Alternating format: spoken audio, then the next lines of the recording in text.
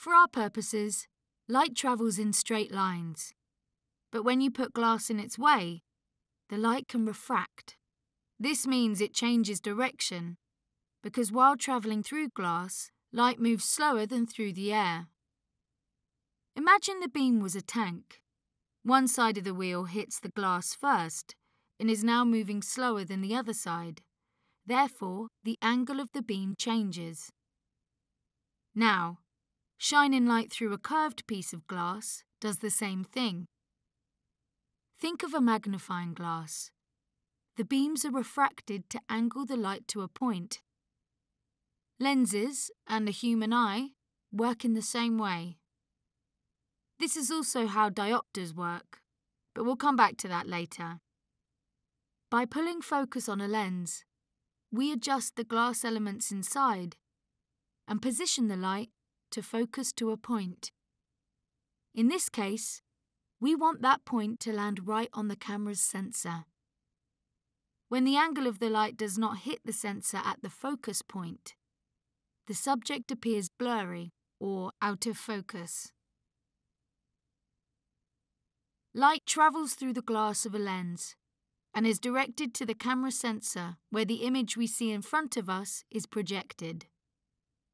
However, light going into glass at a more extreme angle has a harder time passing through. Think of sunlight hitting water.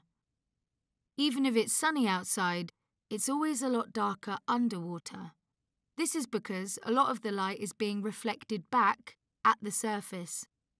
It's easier for light to travel through the surface when it's directly above it. The same principle applies when you think of the water as a lens. To solve this, some lenses have what's called coating. These layers of coating are put over the glass to help guide the light into the lens and stop so much of it reflecting away. You may recognise this technique when buying reading glasses. You'll always get the option to have coated or uncoated glasses. Coated glasses will cost more because they stop annoying reflections and glare. Coating stops light from bouncing about in the lens where it shouldn't be. But some people like to use uncoated lenses as an artistic choice, since this gives the image a very specific kind of look. When you look at a lens with coating on, it often has a bluey purpley tint. The reason for this is because one of the most commonly used materials for coating is magnesium fluoride, which is ever so slightly blue in colour. You can also notice this in the lens flares that appear to have a hint of blue or purple. The reason this specific material is used is ultimately down to how well it refracts light. So, now back to diopters. These are individual lens pieces which you attach to the camera's lens in order to bring the focal point closer. This is how it works. To start off, a diopter is actually a measurement, in the same way that meters and centimetres are, except this measurement represents at what angle a piece of glass can refract light to a point. There are two main types of diopters, convex and concave. The curvature of the glass determines its optic power in diopters.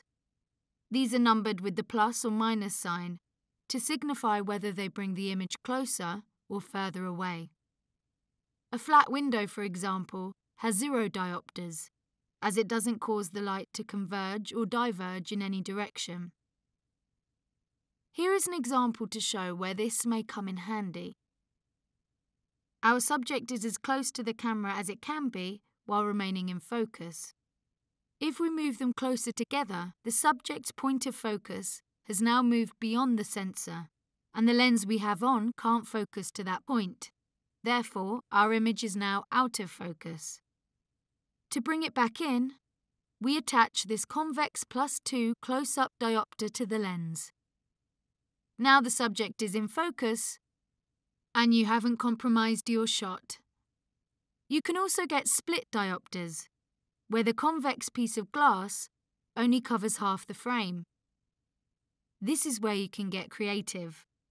Someone in the foreground and someone in the background can both appear in focus if positioned correctly.